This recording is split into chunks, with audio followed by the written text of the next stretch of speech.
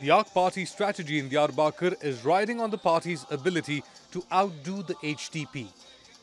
It's led by Mehmet Mehdi Eker, who says he's basing his party's chances on developing the Kurdish areas.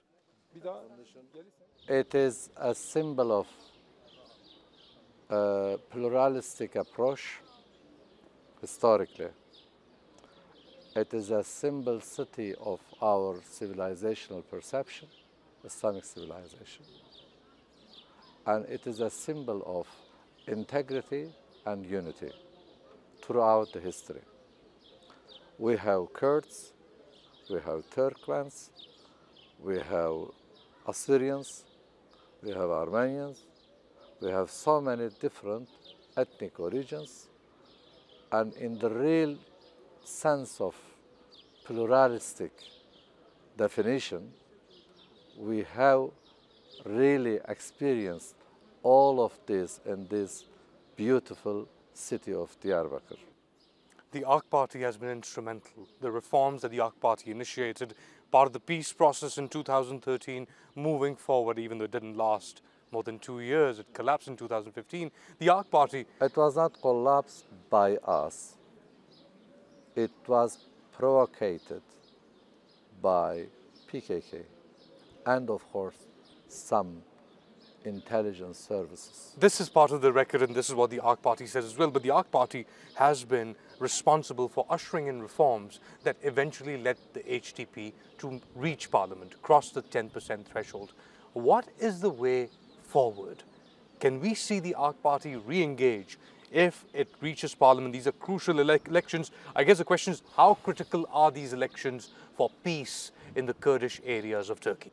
We, unlike some European countries or any other Kurds living in any other countries, unlike them, we are individually integrated. You know, we have our residence in any part of Turkey as a Kurd. Myself, as an native speaker of Kurdish language, born and grown in the city of Diyarbakir, we integrated with our Turkish brothers and sisters. But a lot of people don't feel like this. The problem is with the PKK and with the terrorist attacks and the approach and even their analysis of the history. That is the problem. So each time when we try to take a step forward, unfortunately, the atmosphere was either poisoned or sabotaged or provoked. By the PKK? By the PKK, of course. What is the way forward? What is the way forward? The way forward is to neutralize as a terrorist organization and terrorist activities, to neutralize their effect, and then those who have any legitimate idea and opinion, whatever it is, they can openly and freely discuss, and bring to the agenda of the Turkey. What are your chances, finally? What are your chances in Diyarbakir this time? Are you hopeful? Yes, we are.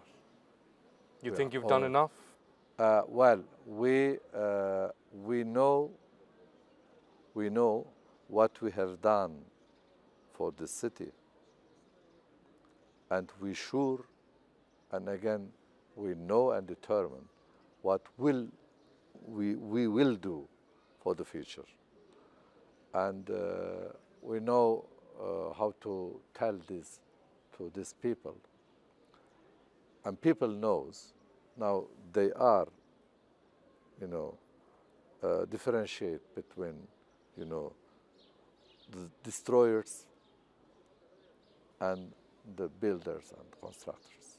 Mehmet Mehdi Eker, thank you so much. Thank you.